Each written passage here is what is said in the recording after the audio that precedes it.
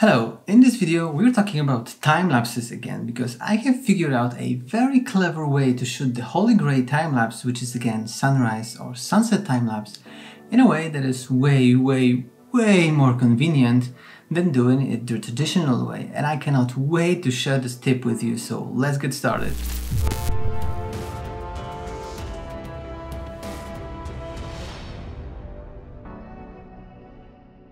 Alright, so traditionally, if you shoot a holy grail time-lapse, like I said, sunset or sunrise, what you need to do is literally you need to sit behind the camera for an hour, 2 hours, maybe even 3 hours, and adjust the camera settings as the light changes dramatically in your scene. Because again, if it's a sunset, you start with a very bright scene, especially if you shoot towards the sun, and then as the sun goes down, the light is being reduced and you need to bump up your shutter speed. You need to make your shutter speed longer and longer. Then at a certain point you need to also bump up your ISO in order to compensate for losing light, and I typically recommend using a fixed single value of the aperture throughout the entire time lapse, because if you change the aperture, it's going to affect your vignetting, it's going to affect your depth of field, it's going to affect your sharpness of the image possibly. So I would recommend to just stay with the same aperture and just wiggle around with the shutter speed and the ISO. And by the way, I have a whole separate video when I explain the entire process of shooting a holy grail time-lapse manually with editing, with the entire workflow. I will put a reference to this video by the end of this video on the end screen, so make sure to stick around till the end. And generally the most problematic thing with shooting a time-lapse like this is that you need to sit behind the camera and change the camera settings every other few minutes. And this is very exhausting, this is very boring, very tiring, and it pretty much makes the entire process very much not enjoyable. Especially if you do it in cold conditions or something like this, it can be very exhausting. The most I could put up with shooting a time-lapse like this would be 1 hour, 1.5, 1 hour and 40 minutes and something like this. You may be able to put up longer period of time, but again, it's very exhausting and it's not fun at all. And you need to do it manually, because if you use an automatic mode, usually there are a few problems with the automatic mode. First of all, the camera may try to expose for the wrong portion of your frame. For instance, if you have something in the foreground, maybe some trees that you don't really need to expose for the trees, you are fine with having those trees silhouetted because you want to expose for the sky. And the camera in the default metering mode, in automatic mode, will try to sort of find a good balance in exposure to expose both the foreground and the background, and it will have no problem blowing the highlights in the background if it thinks that this is the optimal way to do it. But this is obviously not what you want to do. If you shoot a sunset or sunrise, what you need to do is retain the maximum amount of available detail in the sky, because this is the subject of the time-lapse itself, so you don't want to blow any highlights. And this is problem number one. And problem number two is that if you have a fixed interval between your shots, for instance, I usually use 7 seconds between my individual shots, what happens if the shutter speed suddenly became longer than 7 seconds? For instance, if the camera decided that the scene is very dark and it needs to prolong the shutter speed even more to 10 seconds, what would happen? You would take one shot and the camera will continue to collect light for 10 seconds, and after 7 seconds your intervalometer will try to shoot another frame, but the camera is still shooting the previous frame, so it would result in skipping frames. You would basically skip every other frame, and this will effectively ruin your time-lapse. So how can you deal with all that and still use some kind of an automatic mode so you don't have to sit behind the camera changing the settings every other few minutes? Well, let me explain it to you. Alright, so first off, remember to always use manual focus if you shoot a time-lapse like this, because if the scene changes, your camera may have a problem finding the right focus, especially if your focus point is in the sky and the clouds are moving and it's suddenly very clear or something like this. So make sure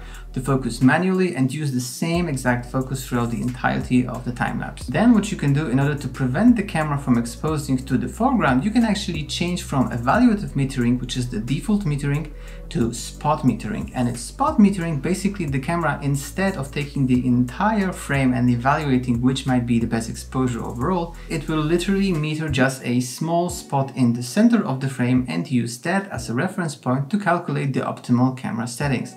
So if you frame your shot in a way that the spot in the center is actually outlined in a circle, at least on Canon cameras, so if you are framing, you know exactly which spot will be taken into consideration with spot metering. So you can frame your shot in a way that this spot lies in the sky, so that the camera will always expose for the sky. And this will of course limit the ability to frame your shot, but if you want to frame it differently, what I would recommend you to do is just take a wider lens, frame it like this so that the spot is in the sky, and then in post-production you can actually reframe your shot and crop out the top left and right portion so that the framing is sort of more down towards the horizon, or the maybe things that are interesting happening on the ground. And keep in mind that if you are shooting a time-lapse like this in a way that you are taking individual raw photographs and then stacking them together in order to create a time-lapse, usually pretty much any camera would be able to produce a much higher resolution of the output time-lapse than it would if it was just shooting a video. So for instance,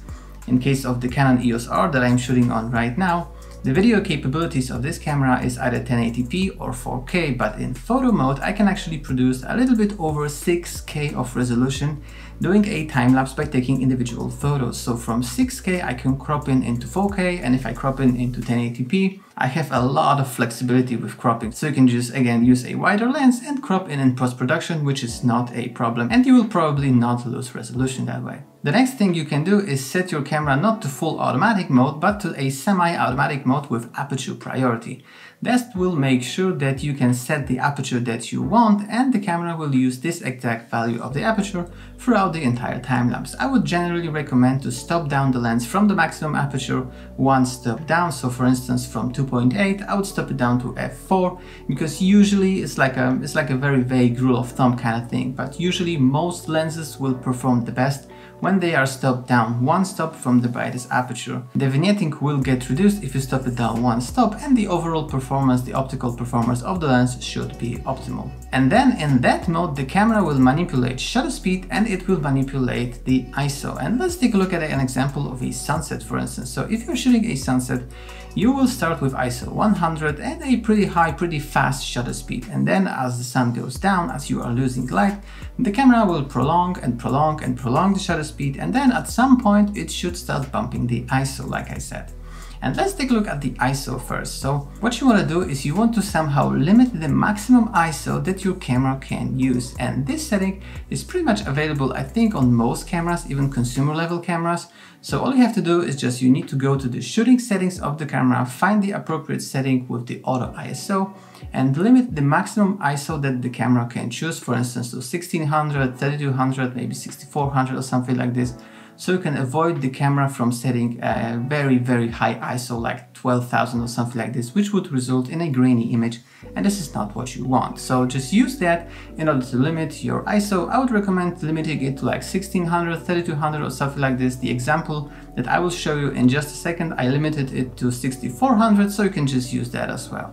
And then the more problematic part is the shutter speed, because on my previous camera, which was the Canon 77D, there was no way to limit the shutter speed, and I didn't even think that it is possible until I recently saw a post on Facebook, because I'm actually a member of a few Facebook groups regarding the Canon EOS R, and somebody posted a screenshot and was asking, very confused, why his EOS R can only shoot with a shutter speed as long as 1 second, and somebody replied that it is actually possible to customize your EOS R in a way to reduce the range of usable shutter speeds and also the range of usable apertures, by the way, to a predefined range. So this guy had his camera limited to only 1 second of shutter speed, and I immediately thought to myself, wait a minute, I can use that to limit my camera from using too long shutter speeds. For instance, for a time lapse like this, I could limit my camera to avoid using shutter speeds longer than like half a second or something like this, and that way I would ensure that my camera will not be taking longer shutter speeds that would result in skipped frames.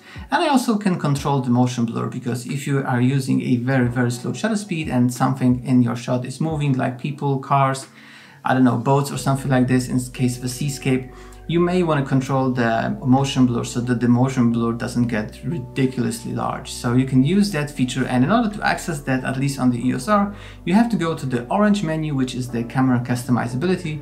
And again, you need to find an appropriate option to limit the usable range of shutter speeds.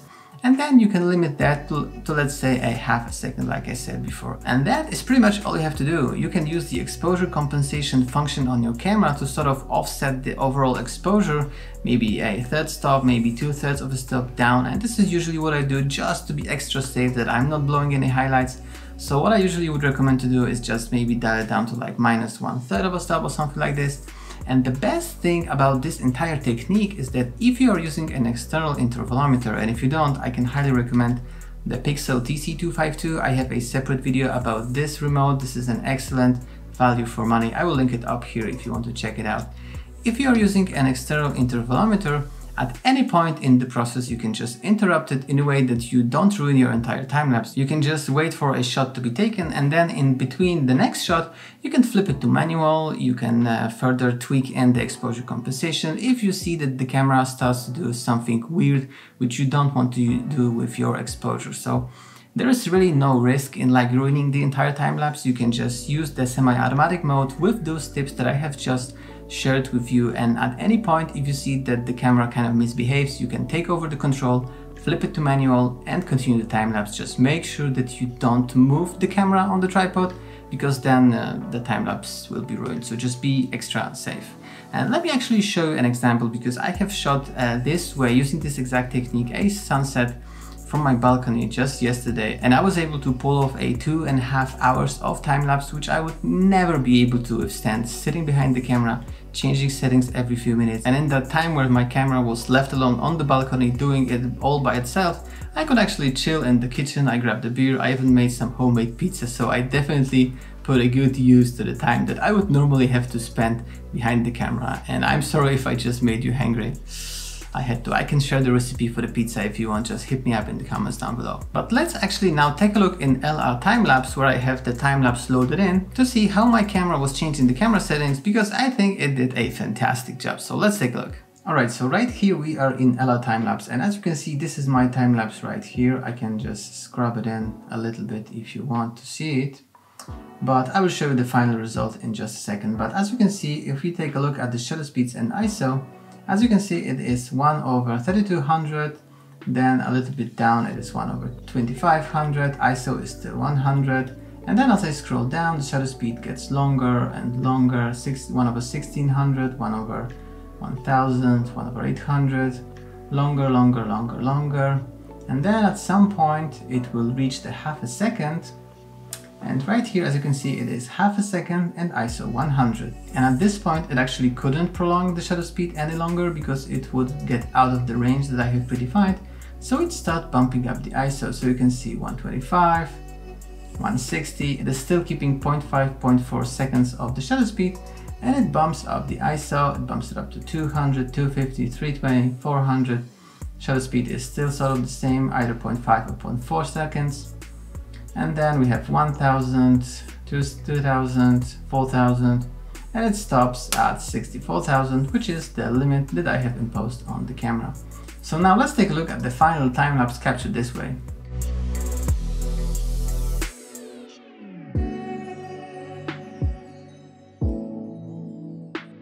So as you can see, the result is pretty good, isn't it? And I didn't have to do a single thing. I didn't have to adjust the exposure compensation, anything throughout the entire process. My camera did all the calculations and did all the decision making when it comes to shutter speed and ISO, with the pre-imposed ranges of usable ISO and shutter speed that I have set beforehand. I made sure that I would get an appropriate result. So I can highly recommend that you at least check out this method, try it out. Like I said, if you use an external intervalometer, at any point maybe you can check in on your camera and like every other 30 minutes or something like this. And if you see something wrong with the exposure, you can flip it to manual and continue the time lapse this way. But of course, be safe. If you're leaving the camera behind somewhere, make sure that it is safe and that nothing happens to the camera, nobody steals it, it doesn't rain on it, the wind doesn't tip over your tripod or something like this. Like, make extra precautions with that, definitely. And like I said, I don't know if the limiting of shutter speeds is available on every camera. I'm pretty sure it wasn't available on my Canon 77D. It is definitely available on the EOS R, so if you actually want to pick up an EOS R, which I can 200% recommend, or maybe you can pick up the remote, or maybe any of the gear that I use. Basically, check out the description of this video, where I have a bunch of links to all the stuff that I'm using and all the stuff that I'm recommending. Those links are to Amazon and they are affiliated, so if you want to support the channel, definitely check out one of my links. But that's it basically for now. I hope you found this video helpful. If you did, make sure to leave it a thumbs up down below. I would really appreciate that. Also consider subscribing to the channel, because I have a ton of videos already when it comes to tips with photography, filmmaking, drones, basically everything you can do with your camera, post-processing tutorials, shooting tutorials, all that stuff. So definitely check out my channel and subscribe. for future videos. And right now, if you want to see the entire workflow and how to actually post-process your time lapses, definitely check out this video when you can see the breakdown of the entire process. But that's it for now. Have a good day and bye-bye.